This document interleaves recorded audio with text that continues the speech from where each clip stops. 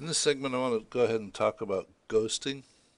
There are oftentimes during the development of a model where you want to use the value of a primitive someplace quite a bit removed from where the primitive was initially created. And drawing a connection, a flow or a link from where that primitive is to the place that you want to use it would unduly complicate the view of the model itself.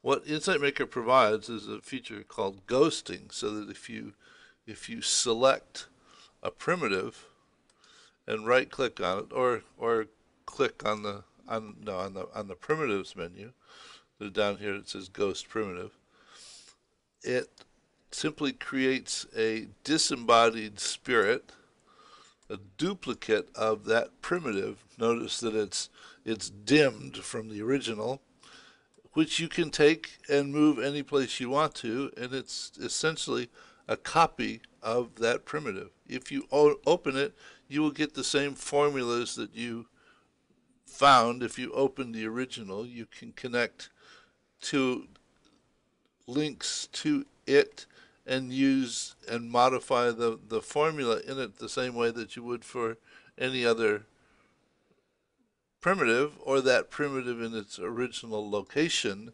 It's just you can then go ahead and put it someplace else in the model and use it, as opposed to having to draw a connection from where it was initially put in the model to where you want to use it.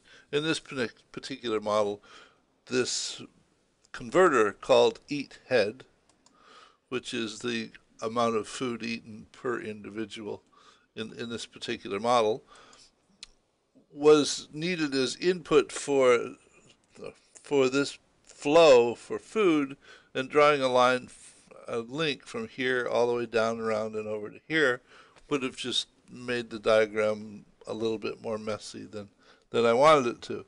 And the same way that this population stock needed to be used as an input to this population function, and drawing a connection from there all the way around and over into this variable, I thought would have made the diagram more messy than I really wanted it to be.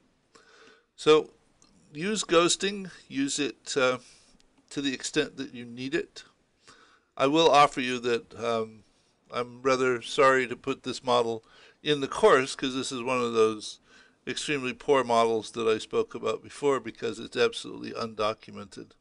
I probably built this one 5 years ago, and I don't have a clue as to what the particular variables are anymore, and there are absolutely no notes on it whatsoever. It runs, and I mean, I guess it does what it's supposed to, and it has multiple displays, though it's sort of beyond me what all of the variables mean. And I expect that it was extremely meaningful to me at the time that I built it, but at the moment I'm sort of clueless as to what it actually represents. So I offer this model to you as a extremely good bad example of how to develop a model, because I have no clue. hope you found this interesting from multiple perspectives. So take care. See you in the next segment. Bye.